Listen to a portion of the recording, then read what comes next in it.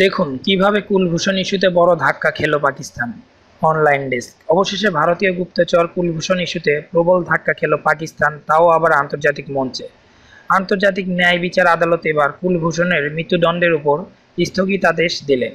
এর অর্থ ইচ্ছা থাকলেও ভারতীয় গুপ্তচরকে ফাঁসিতে ঝুলাতে পারছে না পাকিস্তান। এর আগে কুলভূষণকে গুপ্তচর প্রমাণ করে মৃত্যুদণ্ড দেওয়া হয়েছিল পাকিস্তানের সামরিক আদালতের তরফ থেকে।